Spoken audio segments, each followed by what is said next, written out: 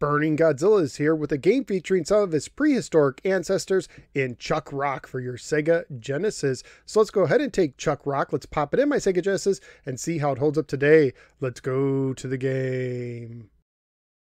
Chuck Rock was published by Virgin Games and released in 1991. It is a port of the computer game of the same name. The manual gives the following backstory.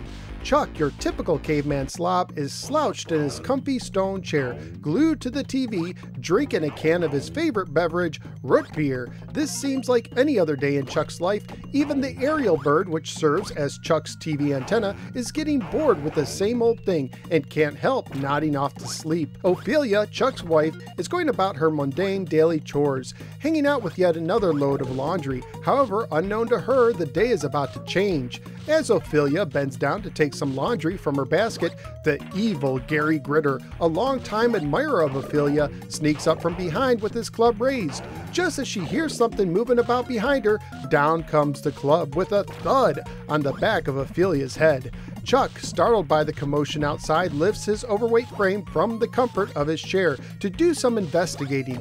Then, remembering that all of his clothes are in the wash, he covers his pride with his hands before venturing outside, only to find no Ophelia, just a rumpled pile of laundry and fresh tracks, where something or someone seems to have been dragged through the dirt. A little bit embarrassed by his current state of dress, Chuck dashes behind the nearest bush and emerges wearing the latest in designer leaf and twig pants.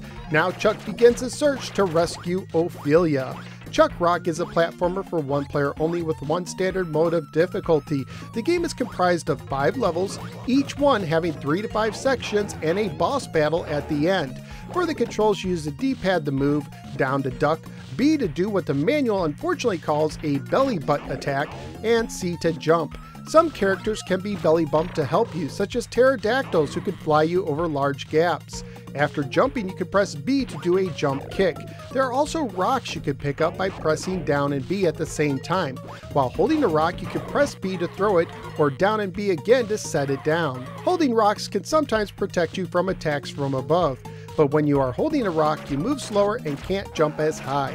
The rocks can be used as platforms to help you avoid obstacles or to jump to areas where you cannot reach without standing on a rock. A heart on the bottom of the screen serves as a health bar. Getting attacked shrinks it. When it empties, you lose a life and have to restart at the beginning of your current section. Lose all of your lives and you can use one continue. You can, however, pick up hearts to increase your health meter and various objects for extra points. For every 100,000 points you earn, you get an extra life. Graphically speaking, the game has a slightly above average look with some humorous animations. While the sound effects were simply okay, I did like the Unga Bunga, Chuck said, which for some reason reminded me of Captain Caveman on the Flintstone Kids TV show. The soundtrack, however, was quite good and perhaps the best part of the game. Family-friendly wise, the game would most likely get an E for everyone rating if released today, perhaps with a notification for comic mischief or cartoon violence. Currently at PriceCharting.com, the game has a value of $11 loose, $23 complete, and $52 new. So what did I think of Chuck Rock on the Sega Genesis? This one grew on me, kind of like a fungus, but a good fungus. However, the game does have some things that hold it back. I didn't care for the basic belly attack, as it requires you to be very close to enemies with little room for error. Throwing rocks at enemies is also a little bit difficult due to their weird arc. You can get stuck in some areas as well if you accidentally get rid of a rock, requiring you to try to find a way to kill yourself in order to get unstuck. And the game has some balance issues, with some of the tougher areas and bosses occurring in the middle of the game rather than at the end. But the game has some charm, good controls, and a solid soundtrack.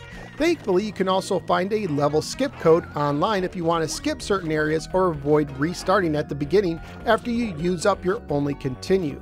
Chuck Rock may not be a must-have game, but I certainly enjoyed playing it while I did.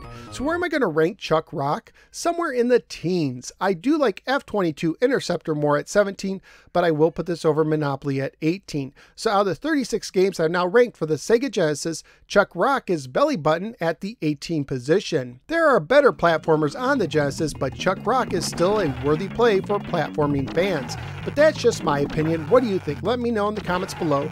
Also, please like, share, and subscribe. Follow me both on the Facebook and the Twitter. Check out some of my many other videos and sign up at patreon.com/NoSwearGamer, just like Mark W. did, to support the show and gain access to exclusive perks.